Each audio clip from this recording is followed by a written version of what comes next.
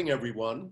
I'm Charlie Fink, here with my partner in crime, Ted Schilowitz, Futurist at Paramount Pictures, to talk about This Week in XR with our friend, Raffaella Camera, the former global head of strategy and innovation at Accenture XR, and currently a strategic advisor for a variety of market makers in spatial computing, including the Women in XR Fund, who we know very well. Wonderful to see you again. Thanks for jumping on with us. Thank you, thank you. Good morning, everyone. Good morning, Raffaella. Nice to see you. Hey, so let's not pussyfoot around here. The story of the week is they want to break up Facebook. And not just the federal government. I mean, it's like Facebook woke up and like the posse is a mile out of town. Yeah, so Charlie, I've been thinking a lot about this, as I know you have, and this is not the first time I've thought about this, because there's been these discussions around Amazon for months, if not years now. And right before we started our podcast, I asked Raffaella a very pointed question about where she grew up in Italy. And let's redo that question for everybody, because I think it's going to be interesting and telling when you started to tell me about your hometown and what it's famous for. So I am from a beach city called Pesaro, and that's on the Adriatic coast, about 4 hours south of Venice. And it's famous for high-end furniture, particularly kitchens that you find in some of the super expensive homes here in LA. Also for a famous opera composer, Rossini. And for anyone who follows MotoGP, Valentino Rossi, the most famous motorcycle racer of all times, is from Pesaro and was one of my mom's elementary school kids, actually. Interesting. So the reason why I bring this up is because there's a lot of discussion about the raw and massive economics of very large entities. And these are not US, even though they're based in the US, they're not US-centric companies, Facebook, Amazon. They are world domination devices, right? So we talk a lot about the money problem with that, but what's not often talked about is the destruction of cultural individuality, right? So, and certainly in the West, in the US, people tend to like big and vanilla, and they like one sort of entity that you can go to sort of get everything. We're not really big on individuality and small, interestingly enough, culturally, right? So there was a period of time when the country and a lot of people were up in arms around Walmart, and Walmart sort of basically destroying the individuality of America, the small mom and pop shops, the small places where you would go to buy things that were different in every city, in every part of the United States, right? Seems like no one talks about Walmart anymore because Walmart has effectively become the little guy, which is sort of surprising, right? That Amazon at 20x Walmart now, the government doesn't care about Walmart anymore, but the government used to care a lot about Walmart, used to talk a lot about Walmart. Now the government cares about Facebook and Amazon. And it's a difficult, I'll leave it to you guys to talk about it, because it's a difficult, nuanced discussion, right? Because we all know the value that certainly us that work in the VR community get from a large monolithic company like Facebook pouring dollars into something that's nascent and bringing it to life, right? But there is a downside, and the downside is the cultural sort of whitewashing of the whole thing, the giant walled garden, the difficulty for smaller companies to exist and have their individuality. But so also, let's stop for a second and just speak economically. Yeah. The breakup of AT&T was the most dreaded thing that had ever happened to corporate America. Right. And I would posit there'd be no internet without it. Right. You know, there'd be no Verizon without it. And poor old AT&T now has a media empire and is pioneering 5G. Yeah. So, you know, 20 years later, 30 years later, I guess, you know, it has been fantastic for the economy. And people were really believe an independent Instagram would have been another Snapchat. Right. And people were really worried. When you go back to the AT&T story, when they started to break up AT&T, you could talk to people all across America that were super worried about AT&T being broken up because they really liked AT&T. It was their value quotient. They could rely on it. They understood it, right? So this is not an easy thing to discuss and debate. It's definitely not a one-sided argument. Yeah, but I think that the other part, I was reading the 4 provisions that they're asking of them, right? Breaking up of Instagram, taking away Instagram and WhatsApp, and they have to get approval for anything, for any investment over $10 million. But I thought the other one that was very interesting for me is when they were asking for, they cannot impose conditions on accessing its APIs and data that are aimed at restricting competition. What that means is that not only different apps now have the ability to be on multiple platforms and not have to worry about it, they can also operate the way that they want, and it opens up the market for data gathering and data management. All of a sudden, it's not just the big platforms that will own people's data, but it could be at the hardware level, it could be at some other level, and some other players could become the distributors and maybe a little bit more Switzerland-like distributors of the data. I thought that was a very interesting request that they were making. Yeah, it's an interesting conundrum in many ways. Well, the Oculus side of it is interesting because, you know, Facebook obviously is right now invested heavily in the Quest, although the Quest is still number 2 behind Sony, whose, you know, VR games are in a vertical just like Oculus is. So, you know, they're picking on Oculus. But what about PlayStation? There's 5 million of those in the wild. They expect to sell to almost double this year, although they continue to downplay VR because their non-VR game business is so huge. You know, they're still not caring a lot about it, but they think that they will someday. Yeah. And, you know, 10 million units is not something to joke about. It's going to take, you know, Oculus 2 more years to get there. Right. So they both are building verticals on top of their own software. They want to control that. It's just like the apps on smartphones.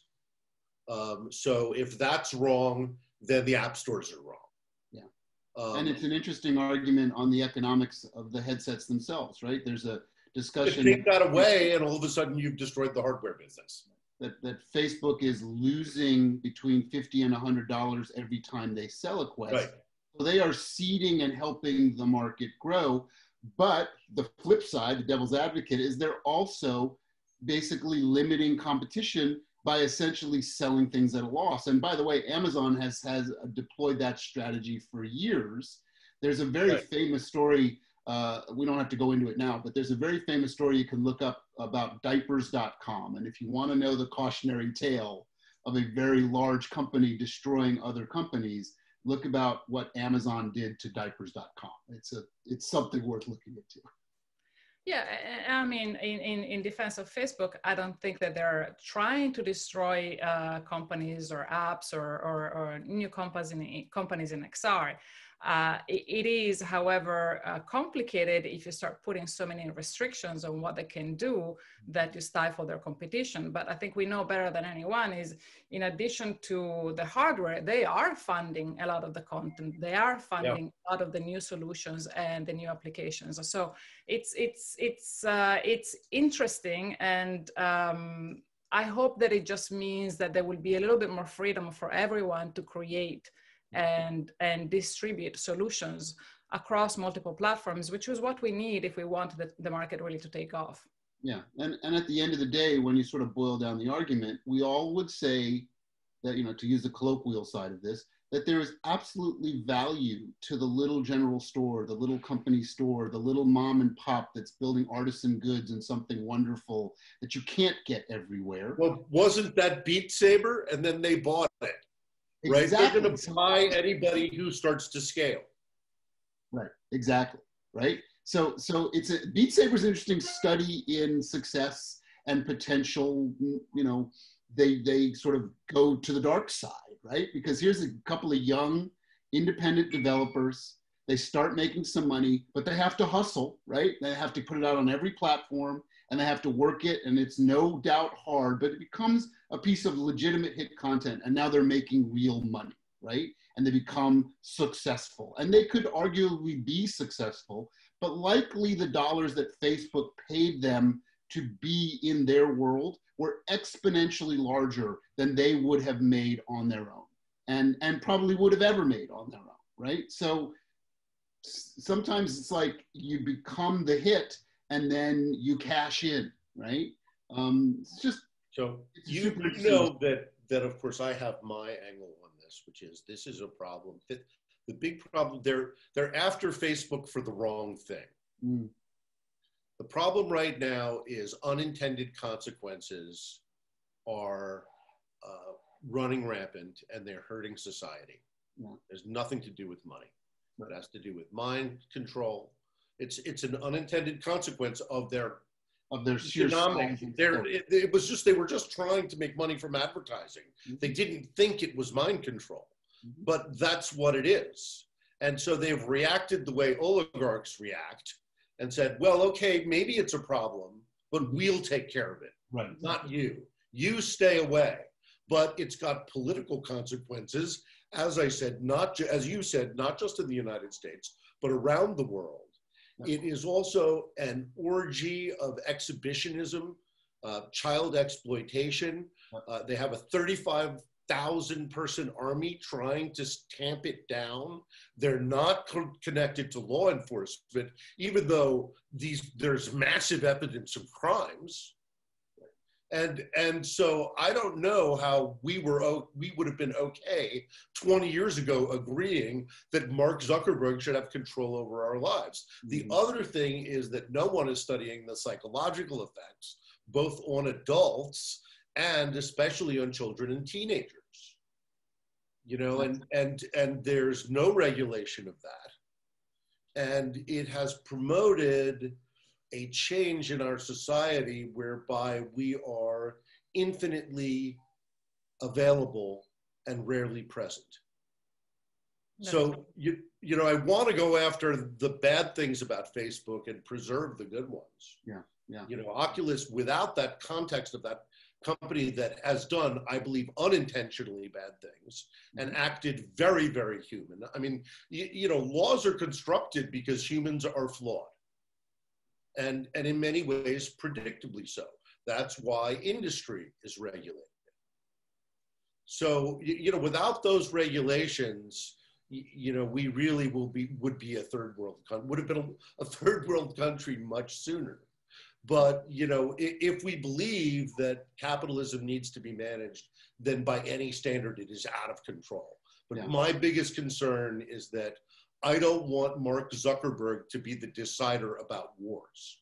Well, yeah, not because I doubt his motives, but I doubt he is equipped, and it should not be the judgment of one man. It should be the judgment of a collection of people who have divergent views to come to a consensus about what's good for society. So, you know, Mark Zuckerberg is not the enemy, but he is a man, and he is just one man. Mm-hmm. And whatever committees they form, those are still committees that are controlled by Facebook. Right. And it should be controlled by all of us for the benefit of all of us. And if that diminishes their ability to sell me funny t-shirts, well, then that'll be the result. Yeah, I think that the other layer that is rarely discussed, just like the cultural influence of this that's rarely discussed, small versus big, is if we do go ahead and try a breakup strategy of effectively a virtual company with virtual goods. This is very different than breaking up the railroads, right? Because who actually has the underlying ownership, the economic ownership? So you can technically, yes, this is a very good point. AWS, you could technically break up Facebook, Instagram, and Snapchat. But if the ownership is the same stockholders, right? If Zuckerberg and all of the people that own all these entities still maintain ownership, which will be much harder to extract, right? Once you break it up, you've effectively done the same thing, right? Because they all live off the same APIs, the same software, the same virtual goods and services. So it's not a simple argument. Well, right, because you could just move off. I mean, it's really like literally there is no factory. Correct. You could just see the posse 2 miles away coming for you, get your boots on and ride out of town and always be Always 2 miles ahead of them. Exactly right. Yeah. So I mean, that's always an option.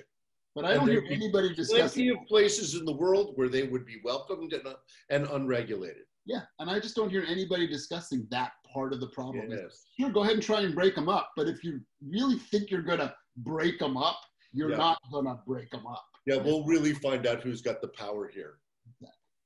Who do you think on the XR side, who do you think is gonna benefit greatly from this, if it does happen? And it's gonna take a while to determine that. Yeah, well, who do you think? You've always been kind of a, objective person in your role, agnostic, so to speak. I think companies like Snap, but also Niantic or Epic even, that already have their platform. I was going to say Steam. Say what? Oh yeah, that too, yes. So anything that has already an audience, a platform, the technology, and is trying to grow the user base, grow the data, grow the apps and the solutions that are on their platforms. I think those are the ones that are going to benefit the most, I would think. Oh, for sure. I mean, they're Sony, Microsoft, HP, which is trying to establish a foothold, would all be tremendously boosted, and especially Steam, which is like Epic Games, a private company that is doing a lot with metaverses and building, massively shared experiences. So they would definitely, get a huge advantage from that and the chaos surrounding it. So it's interesting to see if they succeed with this and how long it could, this could drag on for a decade. Yeah, and if you look at what happened, look at what happened between Qualcomm and Apple, it almost forced the companies to concentrate so much on that lawsuit that a lot of other things did not happen. A lot of other investments or different things that they could have done kind of like got stifled because they were busy with that. So it will be interesting to see the repercussions at a variety of different levels. So let's talk about a few other things that happened, because as I said, I think we're going to have 10 years to talk about this. It looks like Nreal is launching, Nreal's spatial smart glasses is launching in Europe in the spring and not in the US. Yeah. Ted's going to show us his developer version. That's what they look like. Badass. It does not look like normal glasses, but it does look badass. Yeah, it's getting better, right? Yeah. The problem, as they explained it to me, is no 5G in the US. Right. They want to go to markets where there's a concentration of 5G so that people can, have the best experience with their device. Because it's not just bad on 4G, it pretty much doesn't work. Yeah, it's sort of unusable on 4G. Yeah. So yeah, but at the same time, you could use it on Wi-Fi, through your phone, and still actually have it be very, very useful. I think we had done a project with them and developed something with IHG back last year. And we finished it a year ago.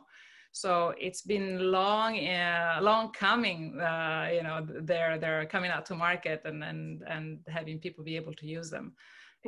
They're certainly not quite there exactly with what we expect the AR glasses to be, but at least what I noticed is that users are more than willing to give up a certain level of immersion for a familiar and light and bright and open type of device. So the more we can put them out there, I think the better it is. Go ahead. I think it's a little bit of a falsehood in the US about like not having enough 5G, because at this point, the major city hubs, many major city hubs have 5G deployed to a certain extent. So where a lot of these users would be living and working with this device, these first level adopters, there actually is 5G in the US. Like where I live and work already is 5G enabled. Like I have 5G on my phone right now. And almost every major city in the US has some degree of you can find 5G, and there would be enough of a user base here, albeit this is not even to the scale of VR in its tiny little version, right? This is much smaller than that. But there is definitely a valid market in the US for these type of devices, even if they believe their success is tied to 5G deployment. That exists today. It's a falsehood that it doesn't exist. I wonder if it's not more a matter of what type of partnerships they are able to close with which providers, because I have a difficult time, believing that Spain will have a better 5G coverage than, major cities in the US. Exactly right. Yeah, that's a really, really good point. Let's see, the rest of the week, well, Snap had SnapFest. That's their, what we would think of as their developer conference, which was, I thought, pretty successful for them. Hundreds of thousands of people tuned in. And I thought the sessions that I sat in on, mostly the big overview keynote ones, were pretty interesting, and they continue to put the camera first. And they are not giving up on glasses as an entertainment device. So good on them.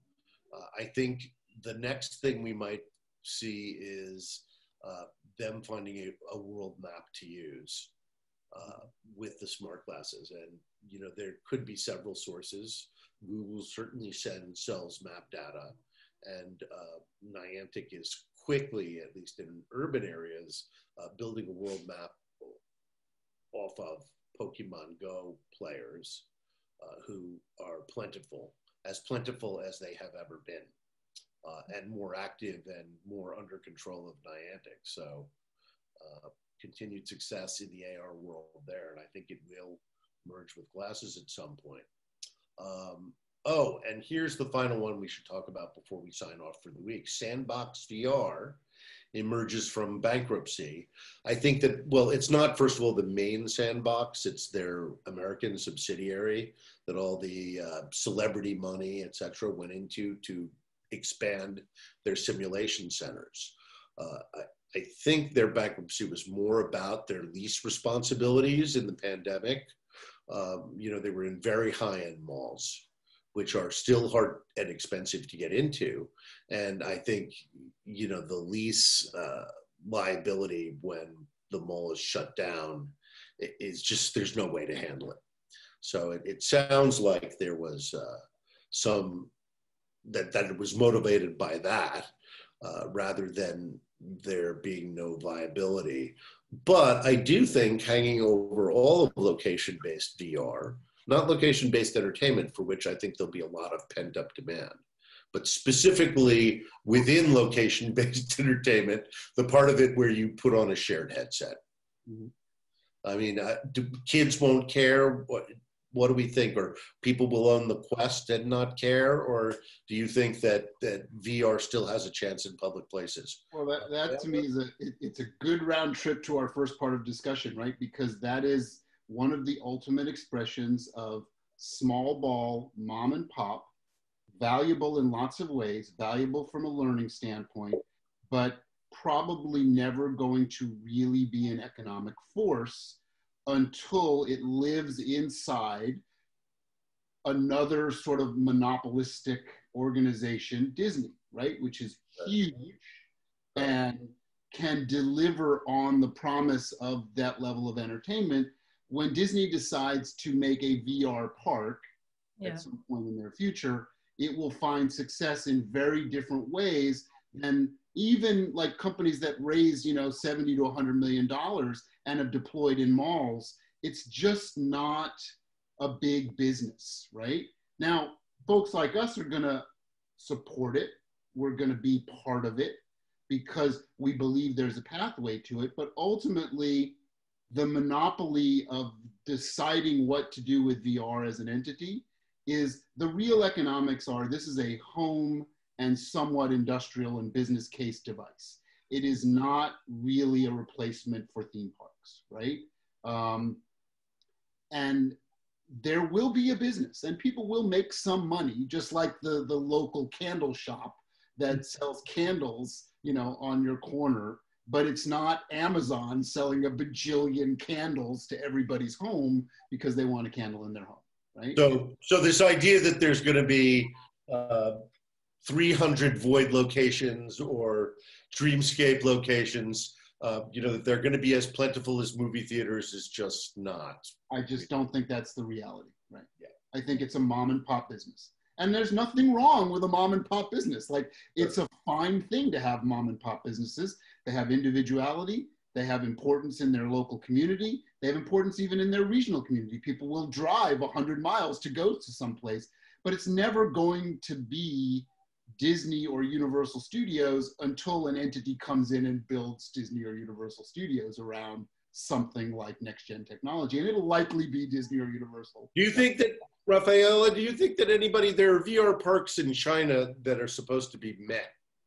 Do you think that there'll be VR parks in the US that are awesome, like a Star Wars park maybe? Yeah, I mean, if it's not just a VR park, you know, to go back to what Ted was saying, I think it will be a part of one of the major parks where that's one of the things that you do. I had a little bit of a difficult time seeing how germophobia is not going to really affect people for a longer period of time, and putting on a VR headset is a particularly it makes you think of that more than doing a lot of other things. Putting something like that on your head is very intimate. Yeah, and even if you think about kids wanting to do it who maybe don't have as much of a worry about that, well, the games are so expensive for a kid that usually you have to have your parent there with you, and I have a little bit more of a difficult time seeing, you know, parents. For $300, everybody's going to have one of these. Yeah, yes. I mean, but having said that, though, it's completely different, right? Because you truly are fully entertained when you go to, you know, when you go to the Void or wherever else you go, because you have every other aspect of it that kind of comes together. But I agree that most likely it will be in the major, in some other major now part. Here's the counter argument to that, because there's always a counter, right? You can look at companies like Chuck E. Cheese that went to scale in a version of location-based. You can look at Dave & Buster's, not the biggest company in the world, but certainly a company that has hundreds of locations, right? Using a technology that lives in the home, gaming and screens, and make it an out-of-the-home entertainment experience at a certain scale, right? And Chuck E. Cheese at a certain scale. Oh, right, because they can have sort of that, like, remember that ride machine that they put in, motion based, that could do like 8 people at once, and was screen based, no headset. Right. Yeah. So I think you'll get that. I mean, I think, you know, there will be businesses that will capitalize on immersive entertainment and find something different than you can do in the home. It's just that the home experience with the VR headsets we have today that are just going to get better and better is so compelling. It's part of why the PlayStation 5 is the massive sellout. So playing $1 a minute out of the home is going to be a rare thing because you have the main attraction at home for $300. What I will say, though, is that I think that mixed reality headsets that start to look like glasses combined with effectively dead or dying mall location space will become a valid entertainment venue at scale at some point. People will, just like they walk around with their think that opportunity exists. And that will be the last parting thought, possible, or is Ted in a science fiction dream now? No. I think it's completely possible. In fact, I can even see before everyone has them, I can even see going to Disney and being able to rent them for the day and just being able to do a few things, right? Pay a little bit more. You trust Disney that they have sanitized them and whatever else, and you can walk around with them. Right. I see that happening more than. That would be cool. So Tinkerbell really would be flying around Disney. Absolutely. And you can be entertained while you wait in line. It would truly be the magical world of Disney. I think So, that's coming. In our lifetime, we're going to see that. I know, and it looks like Disney's dream of being Netflix's competitor is actually coming true. Boom, right? Yeah, they are. They are. You saw the Disney investor conference where they Disney retirement plan is very happy. They threw down hard on content this week. My Disney retirement plan is 100% in Disney stock and has been since 1991. So it is a good thing indeed. But, you know, again, big getting bigger and draining, you know, initiative and entrepreneurship of opportunity, particularly for people, you know, outside of big tech centers. Always an argument. That's what we got this week, ladies and gentlemen. Raffaella, it's first of all, you look very happy and relaxed, and you look great. And Thank you. We always have fun talking to you. Thank you for coming on. Thank you for having me. It's always a pleasure to be with you guys. All right. Have a great week, everybody. And we will see you next week to talk about the world of tech some more. Bye, guys.